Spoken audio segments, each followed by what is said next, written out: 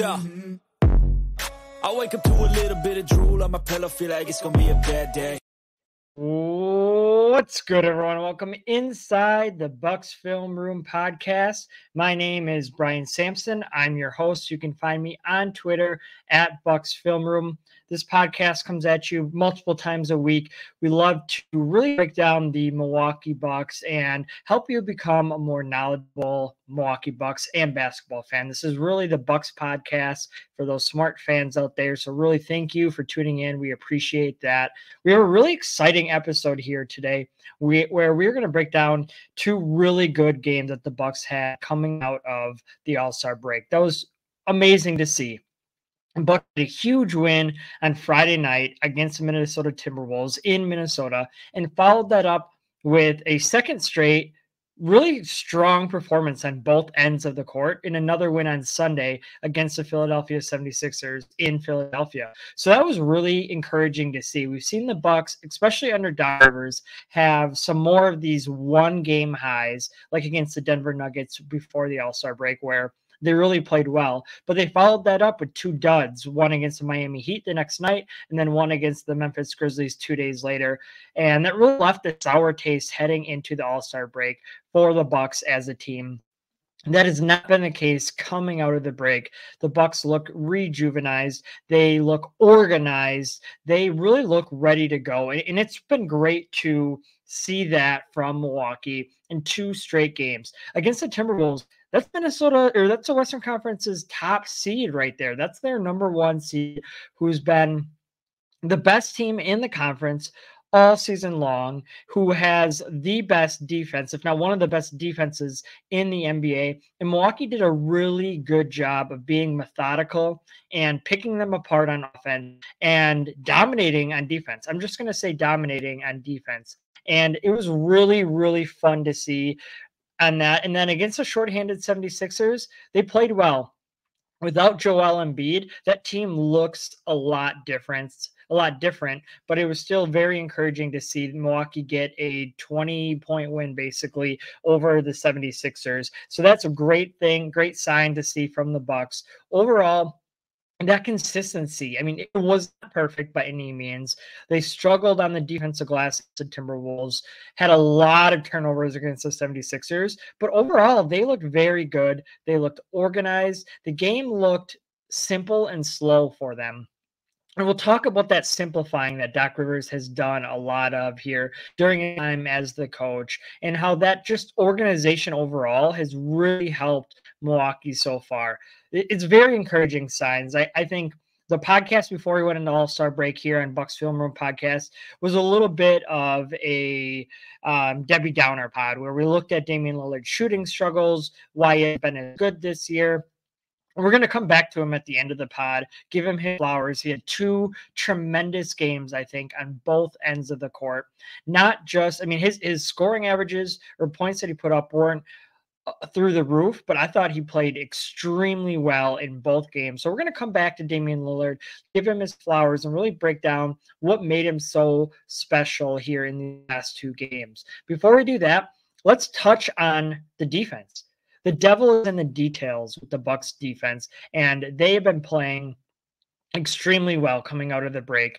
Justin Garcia on Twitter or X or whatever you want to call it, he's been tracking the Bucks defensive rating, especially since Adrian Griffin got fired. So he had a tweet, I think on Sunday after the game, is that Milwaukee now has a 111.8 defensive rating in their 15 games since firing Adrian Griffin, which ranks seventh best in the NBA during that stretch. That's right where they need to be.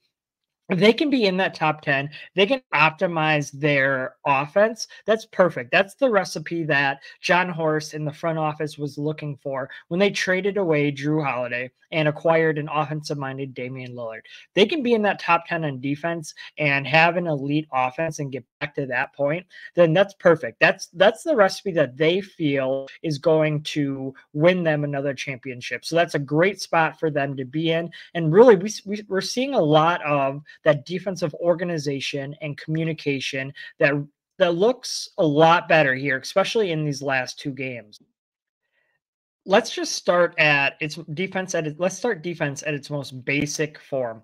The communication by the Bucks has been tremendous coming out of the break. They are doing a lot of the same things that they did under Adrian Griffin, but little tweaks here and there. Devil is in those details, little tweaks here and there. Their communication is way better. It's not perfect. They're still working through some things, but their communication overall has looked a lot better. They're switching 1 through 4. That's kind of their primary defense, especially with Beasley and Lillard. Those two guys switch about every on-ball action and off-ball action. Jay Crowder gets in there. Giannis switches a lot as well. And then Brook Lopez is kind of he's the centerpiece of this defense, where they want to funnel everything right into Brook Lopez. So let me circle back to Brook. On the perimeter, though, they are switching just about every action, both on ball and off ball. They're also doing scram switches. We covered that in a previous pod. So scram switch is, so say in this game against the Timberwolves, Jay Crowder spent a lot of time starting, at least, on Karl-Anthony Towns. There's an on-ball action. Damian Lillard or Malik Beasley would switch onto Towns as Jay Crowder took Anthony Edwards, or he took Mike Conley, or whoever it would be. So then Towns would then navigate or migrate down into the post, and instead of having Beasley or Lillard stay on Towns in the post, what would happen is Lopez come over, kick them out, and then they would go guard whoever Lopez was on their perimeter. Sometimes that was Rudy Gobert. Obviously, that presents a different challenge, but that's that scram switching, is when a little on the Bucks gets switched onto a big from the other team, Brook Lopez is usually around the hoop to be able to kick them out if their guy's trying to post them up, have them go guard on the perimeter. We've seen a ton of that action from the Bucks so far. The communication, though, I think is really big. Doc Rivers has simplified the Bucks defense. That may seem odd to do, but the simpler things are, as far as what are your expectations on defense, what kind of coverages are you playing? Are you switching? Are you dropping? Whatever the case may be, the more simple that is, the simpler that is, the better or the quicker players can think about that. The less you have to think and the quicker you can make decisions, the better. The game moves so fast in the NBA. If you falter for even half of a second, less than that, you're going to get exposed, and the offense is going to take advantage of you. So the more that you can just be instinctual and play on your feet without having to take that extra half a second or second to think, the better you're going to be. And that's what we're already seeing from the Bucks. I think having a practice or two coming out of the All-Star break, being able to sit down with the coaching staff, Doc Rivers has gone through each player and has laid out the expectations for them. And that's really been helpful for this Bucks team. They really know what is expected of them. And what we really saw in 2 games against the Timberwolves and against the 76ers is this defense wanted to funnel everything to the middle of the court. You want to funnel everything to your Defensive Player of the Year candidate in Brook Lopez and to Giannis. Against the Timberwolves, I thought it was interesting. Giannis did not spend time guarding Karl-Anthony Towns like he did in the past. Instead, he spent a lot of time on Jaden McDaniels, which allowed Giannis to play that free safety or that roamer role that we saw under Mike Budenholzer. So he spent a lot of time there. And then Brook Lopez was on Rudy Gobert, completely ignoring Gobert, which hurt them on the glass a little bit.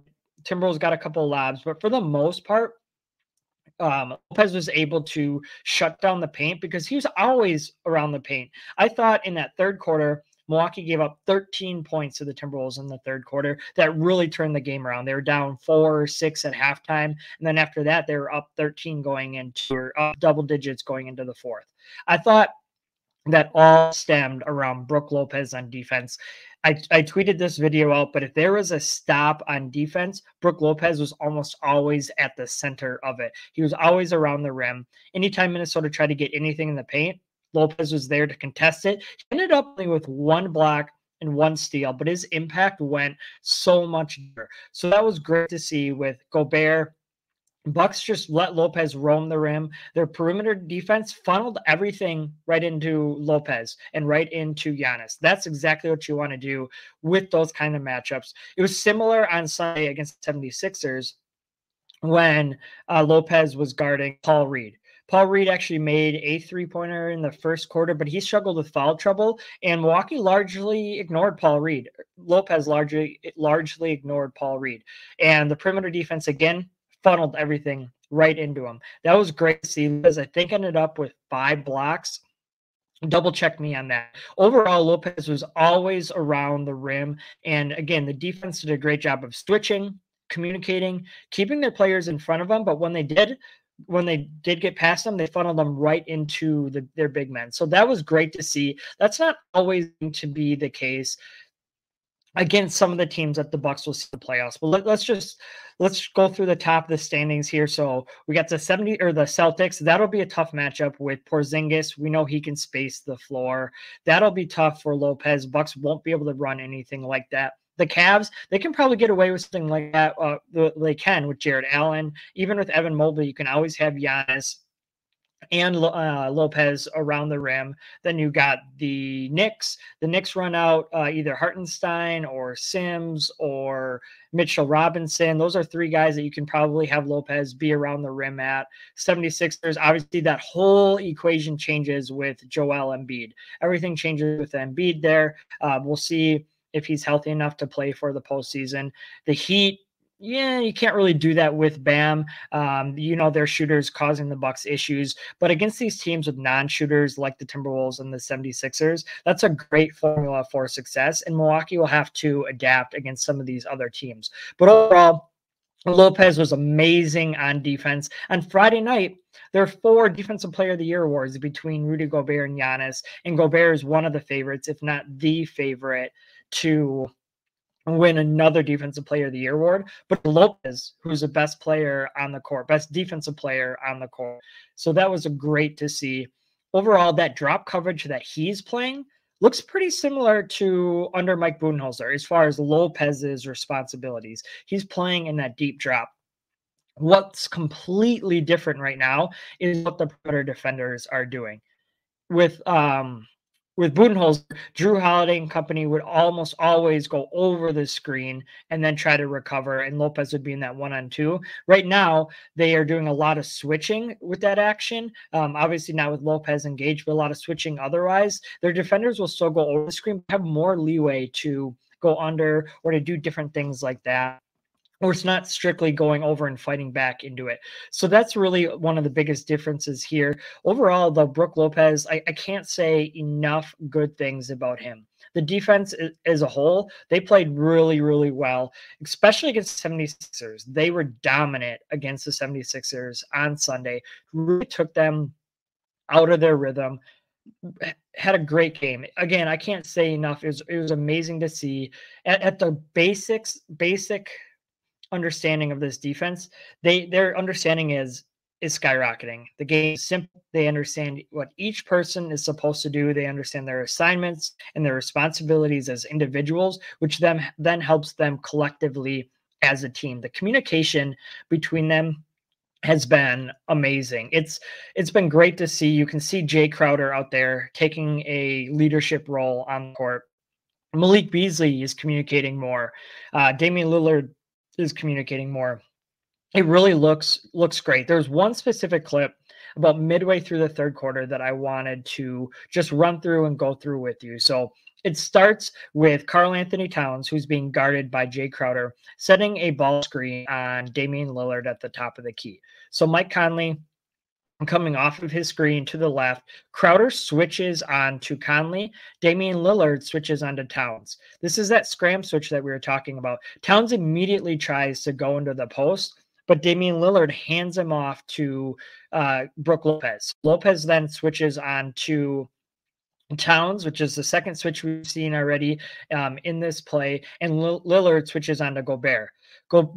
The reason that this works is because Gobert is setting a pin down screen on the right side for Anthony Edwards. So he's setting a pin down screen. Malik Beasley fights through the screen, but ultimately he needs to switch. So then Damian Lillard, this is our third switch, switches on to Anthony Edwards. Malik Beasley then switches on to Gobert. Edwards tries to drive baseline. Guess who's there? Brook Lopez, because he just switched on to Towns. Towns was down on the opposite block. So Lopez is there. Anthony Edwards doesn't even look at the rim. Giannis crashes to help the helper in case that Edwards tries to drop it off to Towns. Ultimately, Edwards skips it to the opposite corner. Giannis closes out high hands on Jaden McDaniels, forces a miss, and the Bucks end up with the ball. But that was just a great example of in like a 6-second, 8-second time frame, the Bucks executed 3 to 4 switches perfectly, kept their man in front of them, and ultimately funneled everything right into Lopez. No shot attempt, no even ability to look at the rim. Kick out for contested 3 by a poor shooter.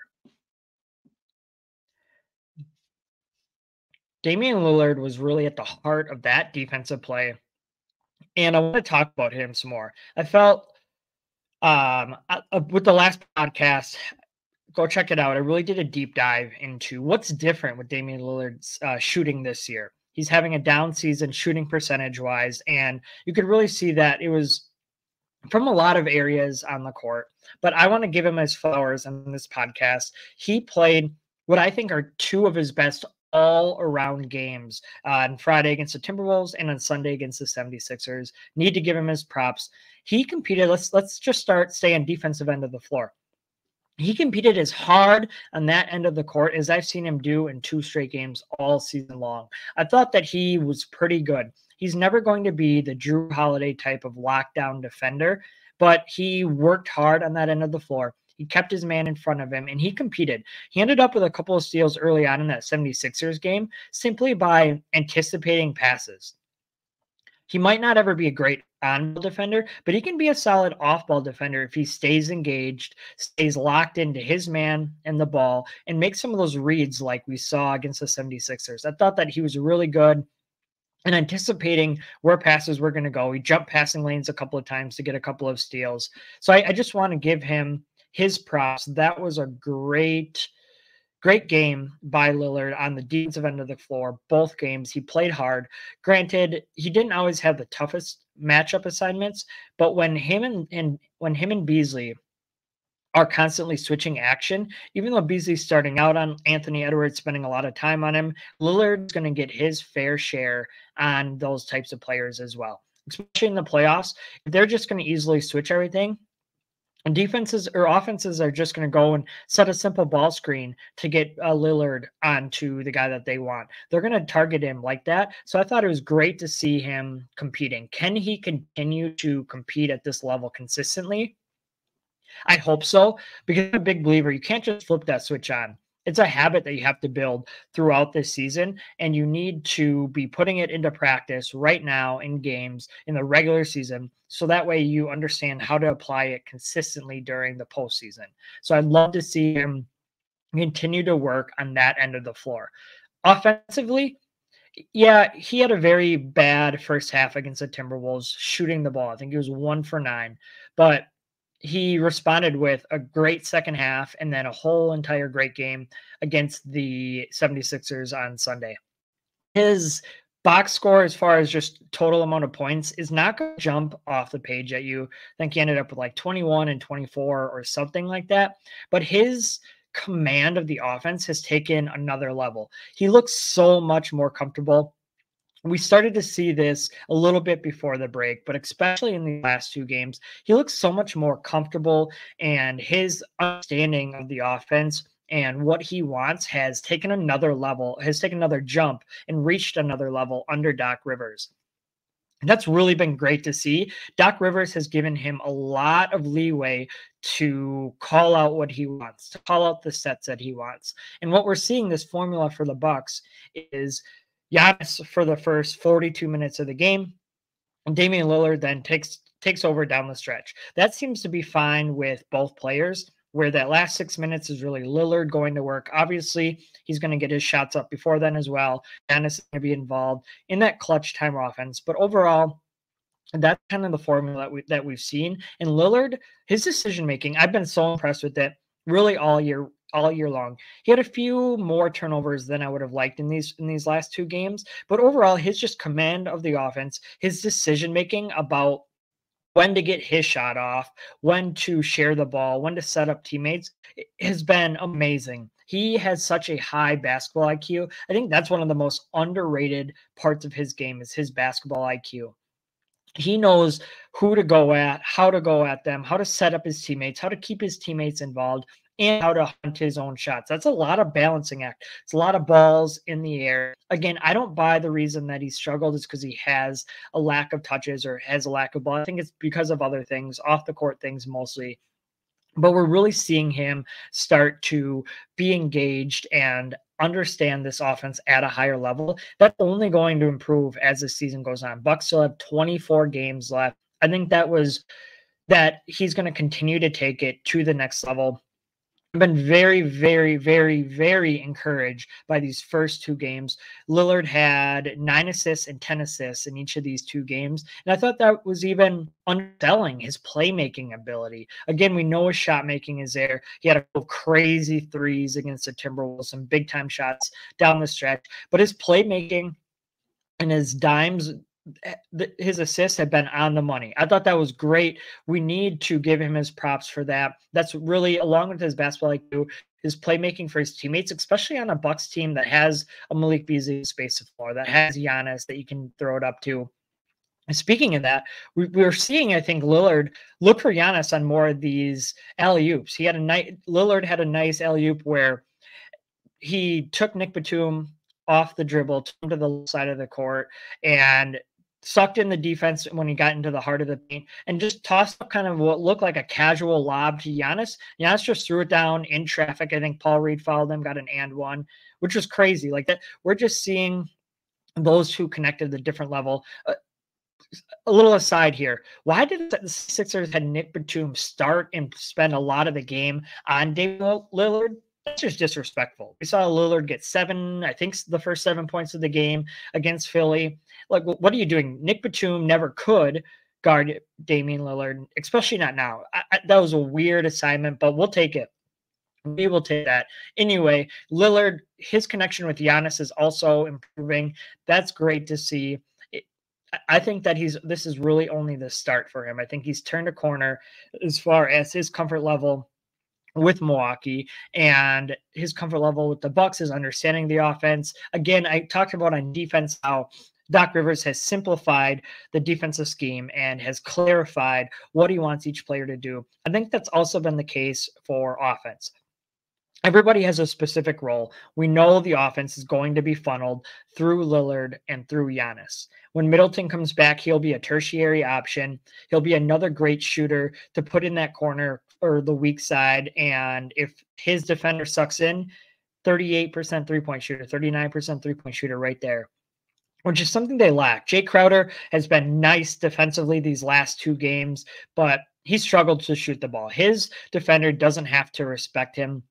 When you have Crowder out there, when you have Patrick Beverly out there, when you have Pat Connaughton, those are kind of 3 shooters that defenses don't really have to pay a lot of attention to. If you replace just one of those guys with Chris Middleton, that again shifts the whole dynamic. I think defenses will still play off of Middleton to help Lillard because that leaving Middleton is the lesser of 2 evils. But still, that gives the Bucks a lot better of an offensive option when Lillard comes back, which might even be as soon as next week is what it's sounding like, which is great news. That'll be another great way to step up the Bucks offense. But I thought this was a great start by Lillard and a great start by the Bucks offense as a whole. 2 really encouraging games. One thing I want to talk about here lastly with Lillard before we move on is his free throw attempts. There's a lot made at the beginning of the year about how often he's getting to the free throw line, how that was saving his efficiency and true shooting percentage. And a lot of that is true, but there's been a weird trend. His free throw attempts have completely dropped off. So in October, he averaged 9.3 free throw attempts per game. In November, it was 9. In December, it was 7. In January, it was 7.5. And in February, it's 4.6.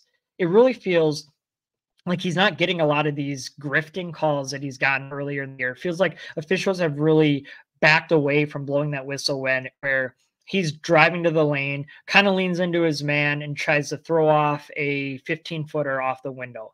that feels like a call that he has not been getting. I've seen other players get it. For example, I saw Maxey get a couple of those. Giannis seems to get that. But Lillard, for whatever reason, it doesn't feel like he's been getting those calls as much. And as a result, his free throw rate is dropped in half from November. Like I could see a couple like in December, January is down to 7.5. But to go from 9 in November to 4.6 in February, that's a huge decrease. That's interesting. I think that we'll have to monitor that moving forward. And Lillard's going to have to adapt his game. I'm sure he's having conversations with officials. I hope that they're explaining the reasoning behind that, so that way Damian can adjust his offensive scheme or strategies, how he drives the hole. Just to keep an eye on here as we're moving forward. To wrap up the pod here, let's just check in on the Bucks, where they are to begin the week, what this week ahead looks like, and let's talk a little bit about March as well. So as we start here on Monday, the Bucks are in third place in the Eastern Conference. They're 37-21, 8.5 games behind the first place Boston Celtics. Let's just all right, Boston's going to get first in the East. That's fine. Milwaukee's goal is just to stay out of that 4 or 5 seed.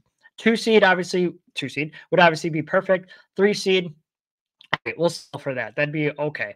You don't want to be in that 4-5 game. You want to avoid any potential first-round matchup against the 76ers, especially if Embiid is going to be back. But then specifically that second-round matchup against the Celtics, you want to stay out of that. You want to avoid Boston for as long as possible. It's not that you're scared of the Celtics. It's just a math game. Why not play, or why play the best team early when you could try to play them as late as possible? It's nothing to do with fear. I think Milwaukee would hold their own in that series. It's just a math game. Let's keep them until the Eastern Conference Finals, if you have to play them at all, if the Bucks get there at all. The big thing for the Bucks is where they're at with the Cavs. So coming out of the All-Star break, coming out of the All-Star break, Milwaukee was 4 games behind the Cavs in the loss column, which is a big one. They've already made up 2 of those games in just the first weekend, because the Cavs lost their first 2 games coming out of the break. They won on Sunday, but that's big. So Bucks already caught up 2 games in the loss column. Overall, they're 1 game behind the Cavs. So Bucks are 37-21. Cleveland is 37-19. That's doable. These 2 teams do not play each other the rest of the year. Milwaukee has the 5th hardest schedule, depending on which metric you're using, but we'll say the 5th hardest schedule. So Milwaukee really has some work to do. But that was an encouraging thin arm's reach here. 1 game back of them. Let's see what happens the rest of the season. Overall, this week is a big one. So Bucks beat 2 quality playoff opponents here to start, and now they have a little bit of a reprieve. On Tuesday, they play at home against the Charlotte Hornets. On Thursday, they play at the Charlotte Hornets, and then on Friday, in a back-to-back, they play at Chicago Bulls, which is another 9 o'clock Central Time game on ESPN, which is kind of weird. That 2 Fridays in a row, they'll be playing in Minnesota and in Chicago at 9 o'clock. But either way, so this is a big week for the Bucks. They need all 3 of these games. Need to continue to rack up the wins. Let's get to what I say they were 37-21. Let's get to 40-21 and see what happens from there. The reason they need all 3 wins is because they have a bloodbath in March. March is very difficult. It will definitely prep them for the playoffs if we want to take a glass half full look. But beginning on March 4th, they have 8 straight games against teams with winning records. So this week they got the Hornets twice and the Bulls. But then next Monday, they play the Clippers, then they play the Warriors, the Lakers, the Clippers, the Kings, the 76ers, the Suns, the Celtics. Then they get kind of a 1-game break against the Nets, and then it's right back to the Thunder, the Lakers, and the Pelicans before wrapping up March with the Hawks. So it's 11 games in March alone against teams with the winning records. That's tough. You need every win that you can get now. It gives you a little bit of wiggle room for a slip up later in March. Hopefully that does not happen. But getting these 3 wins is important. We know Milwaukee. We've seen them consistently, really, under Doc Rivers, play some good games against good teams. Where they've slipped up is against poor teams. They lost to the shorthanded Miami Heat, lost to the very shorthanded Memphis Grizzlies. Can they avoid that same trap against the Hornets and then against the Bulls? Bulls are pesky. They're 4 games under 500. They're pesky. They're not going to give Milwaukee anything. You can't just walk into that game, or sorry, Bulls are 3 games under 500. You can't just walk into that game specifically and expect the game to be handed to you. Chicago is going to play hard. They're going to try to give the Bucks fits against Charlotte. And Charlotte can be frisky too. Let's just see what happens here. But Bucks need to take care of business. They need to end this week hard. This is a great start. These 2 games are a great start. They built some momentum. Don't give that up. You need to carry that momentum. Let's get a nice win streak here. Let's build our win streak to 5 games here heading into this tough stretch in March. That would be tremendous. Obviously, you want to win every game. I'm not saying anything new, but just call out their schedule and where it's at. Let's keep the momentum going. Keep building good habits. Keep stacking success, to bring back an old Mike McCarthyism from the Green Bay Packers. Let's start stacking success. You have the first building block in place now. Let's get another one in place before next week. That's all I have for you today. Thank you all for tuning in. You can find me on Twitter at Bucks Film Room. I think I failed to mention this at the top, but I write about the Milwaukee Bucks for Forbes Sports. And you can check out this podcast a couple times a week. Thanks for tuning in. I'll catch you next time.